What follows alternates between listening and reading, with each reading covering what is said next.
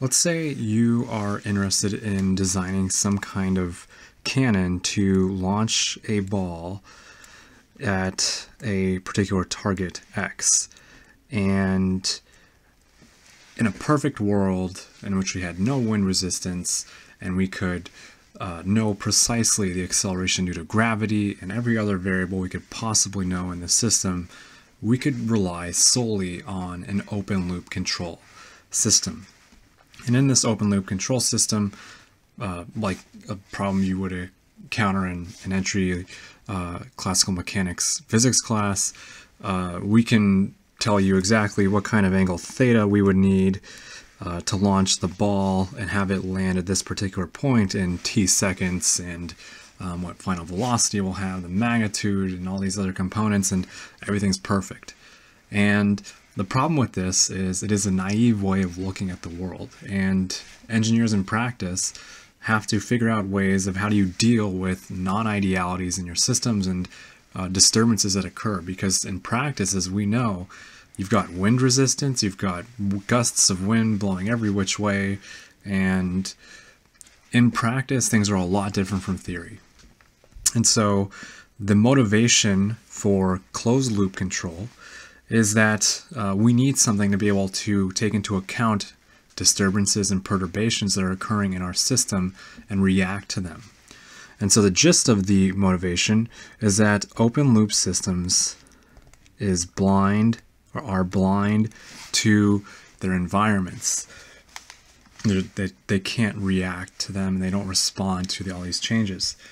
And so with that in mind, we'll go through how we set up these closed loop controllers.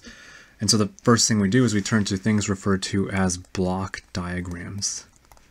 And block diagrams are very important conceptual tools that we use to understand what's going on. So in this example problem, we have a set point. We have an objective.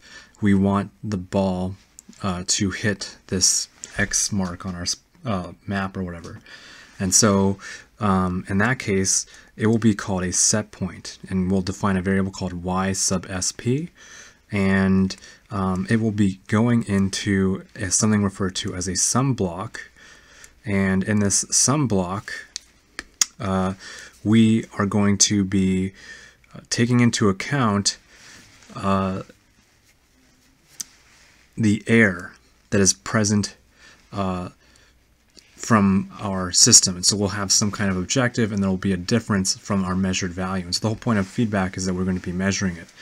And so this error will be placed into some kind of controller that we're going to design. And these controllers have transfer functions, and they're referred to as GC is the name of that transfer function. And what the controller does is it takes this error and it maps it to an input U that will go into your process GP. And from the process, we can have an additional sum block in which we take into account disturbances that are occurring in our system or deviations from ideality.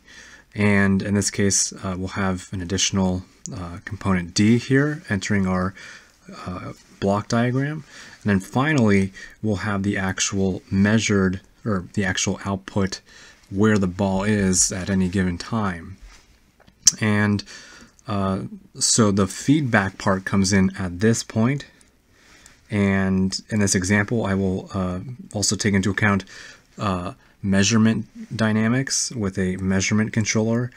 So GM is an important thing to take into consideration if there is a significant difference between the actual position and the measured position. For example, if we had some kind of instrument that only measured the ball's location every or it had a certain degree of accuracy, and we wanted to take that into account to have a better model of this entire system, taking into account GM would help us. And so to go into the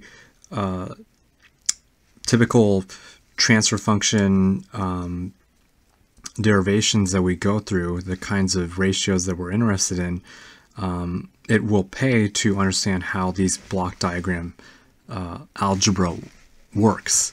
And so in that case, what we're going to do is note how in this sum block, I'll just finish labeling these streams, we define our air E to be equivalent to this YSP, that plus YSP minus YM, the measured value of wherever your ball is over time. And a definition of the algebra that it takes place in these control diagrams tells us that when we have transfer functions, so take GC for instance, GC maps E to U, therefore we say that the variable U, or U of S, and these are most of the time written in Laplace transforms, which is covered in other videos, U is equivalent to GC times the air. And continuing on, so we're able to derive these kinds of relationships. The variable Y, our output, is equivalent to D plus GPU, and finally Y sub M is equivalent to GM times Y. And so a common transfer function we will be asked to derive would be Y over Y set point. And what this tells you is how sensitive your output is to changes in your set point changes. And so if we moved the target while our process was occurring and we wanted to know how much of an impact that would have on the current state of the system, we can evaluate that like so. And so it just involves simple algebra once we have defined our block diagram equations here. And so a good exercise would be to go through and evaluate these, and what you will find is that Y over YSP is equivalent to GC times GP divided by 1 plus GC GP GM.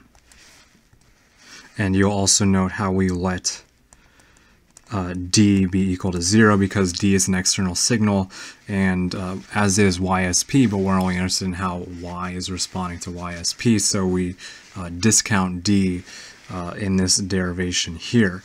And so another exercise that may be useful would be to evaluate on your own how sensitive your output Y is to changes or deviations that occur in your model. And so I will let you guys calculate that.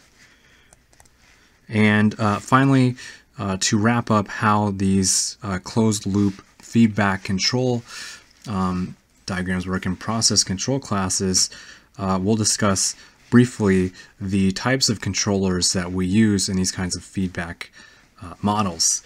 And so there are three things to take into account. You will commonly see the term PID, and each one of these terms stands for proportional. Sorry. Proportional.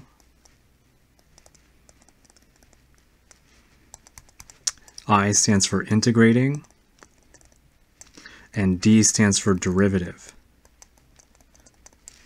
And so with P only or proportional only controllers, they will take instantaneous action against non-zero errors, E, and a key drawback to P-only control is that they can't handle sustained disturbances,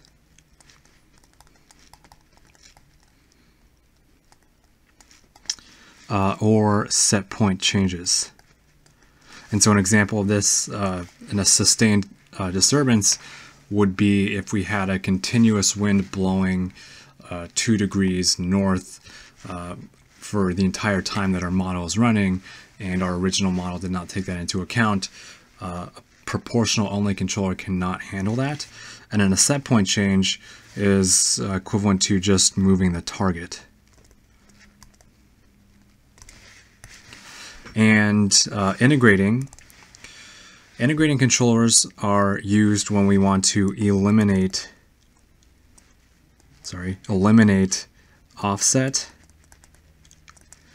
And one of the things you'll note with proportional only controllers is that they do have a certain degree of offset, and the magnitude of this offset will be dependent on the kind of problem you're working with.